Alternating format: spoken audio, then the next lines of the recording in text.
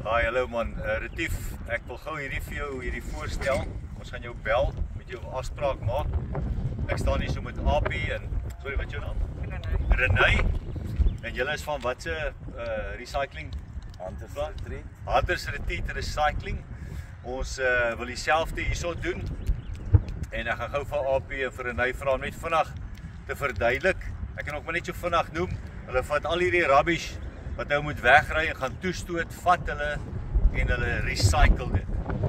So, ou kan dit by al die tips, kan ou dit uiteindelik insit.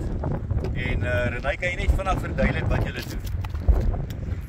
So, hulle kry mense van die plaaslike omgewing, so ons gebruik hierdie mense wat in ons omgewing is, om vir ons die recycling te doen, die papier uithaal, die karton uithaal. Ek kan miskien net so vinnig verduidelik wat julle al uithaal en hoeveel van die gemors dan nou oorbly. Ek dink is 'n kwart van dit wat oorbly. So 3/4 van dit word gerecycle. I Nee? think you pretty much said everything. Look, we recycle anything to everything.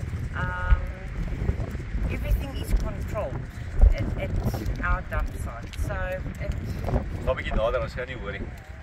yeah, and we've got at the moment 27 people that work at the dump site. Yeah. Net basies my hals gesê. Want julle is so slim ons soos wat ons sê. Definitely not.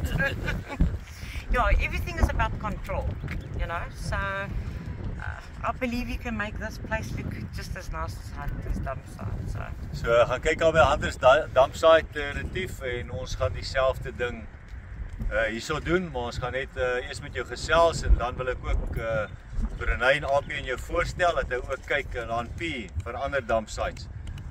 Maar dit maak nie sin dat 'n ou so baie goed weggooi en gaan toestoot as dit gerecycle kan word nie. Nommer 1, dit is die groot uitdaging op die planeet Aarde is daar's te veel gemors. So recycling moet top of the list. Greenpeace manne, dit is green, to recycle is green, so it must be top priority.